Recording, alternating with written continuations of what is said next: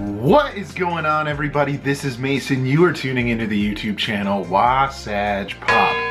Guys, I hope you're having a fantastic day. Hope you guys are having a fantastic week. Thank you for taking time out of your day to watch this video. Guys, it is Tuesday, so yeah, it is another edition of Top 5 Tuesday. So today we are going to be looking at my top 5 most wanted Funko Pops.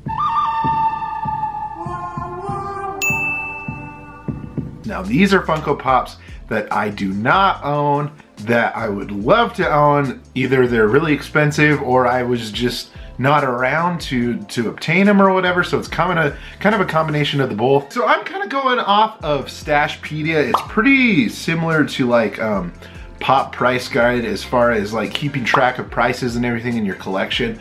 A really nice thing that I like in Stashpedia is that you can add things to your wish list of things that you wish you had, and then you can organize it into different things like alphabetically, by price and everything, and it's really cool. So we are gonna go over a couple of different things. Coming in at number 5 is a Disney Pop. It is from the original Lion King line, and it is Scar. Now I was into collecting back in the day. I believe it probably came out probably around like 2014, I would believe, or 2013 would be my guess. But right now, Scar, according to Stashpedia, is going for $94. I just think he's the coolest one out of all of them. To be honest with you, I'd love to have all the other ones like Timon, Pumbaa, Simba, and Rafiki. I think that would be really cool as well. But Scar would have to be the one that I'd really want to get. Like I said, he's coming in at $94. I really just like all the Disney villains and everything, and I just think he would be a really cool one to have. So coming in at number 4, it is another Disney Pop. This one is exclusive, I believe, to Disneyland. It might have been at Disney World as well, Disney Parks exclusive, and it is the Haunted Mansion Ghosts. There's a couple that are of a different price and everything, like the Hitchhiking Ghost. Some of those go for about like $50 or $60. Some for $70, but the most expensive is the Hatbox Ghost, and according to this, it goes for $203. Now, and I would just think it would be really cool to have all these. They're glow in the dark as well, and I think just a really cool concept. I love how they combine theme park characters, like from the rides and everything, into Pops, and I just think it would be a really cool thing to have. So that is coming in at my number 4 spot, the Haunted Mansion Ghosts. Okay guys, and then coming in at number 3, I would love to have the Abominable Snowman in my collection. Now the Abominable Snowman is as well a Disney Parks exclusive, and those are pretty tough to get unless, you know, you're at the park. Sometimes they put them up online, but then again, they're still pretty hard to track down either way. And they have 2 different versions of the Abominable Snowman. One of them is just a regular one, and the other is a flocked one. The regular one goes for, it looks like, $72, and then the other one, the flocked one, goes for $195. And now the reason that one's more expensive is because it's limited, looks like, to 1,000 pieces, and that was at New York City Comic Con. I just really think it's a really cool idea, like I said before, with the Haunted Mansion Ghost, having something tied in with theme park characters and putting them into Pops. But this one is found in the Matterhorn bobsleds at Disneyland.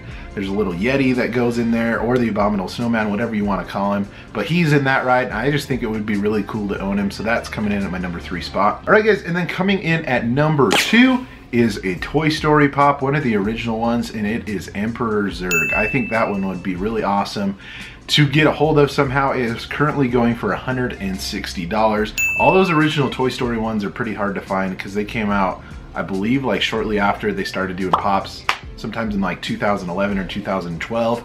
But I honestly like really all the Disney villains, and he was one of my favorite ones, especially because he's Pixar as well. And I think it would just be a really one to own, to be quite honest with you.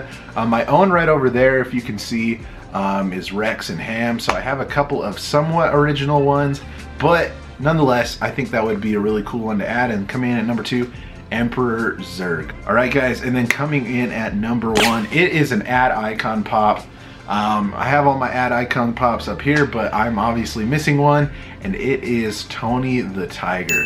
Now, this guy is going for insane prices right now. I think it went up due to the fact that Toucan Sam came out, and that was a pretty big pop on the Funko shop and everything, so that's why the price of the other cereal pops went up as well. But he's coming in at $400, and they also have a flocked version that's around like $300 as well. And they're both limited pieces as well. I believe the flocked one's $2,000 and the regular one is $3,000.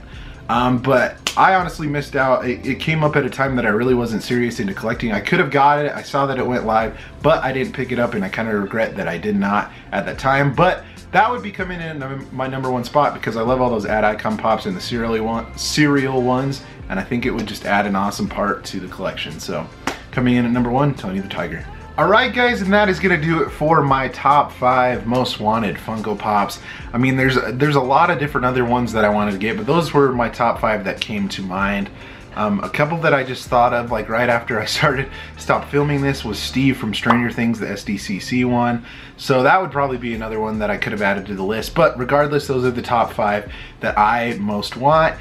Let me know in the comments below what some of your most wanted Funko Pops are. I'd be interested to know. There's a lot that are hard to get a hold of, or some that, you know, came out that weren't at a time when a lot of people were collecting. But let me know in the comments below what some of your most wanted Funko Pops are. As well, be sure to give this video a big old thumbs up, and if you haven't already, be sure to subscribe so you don't miss out on any of my future videos.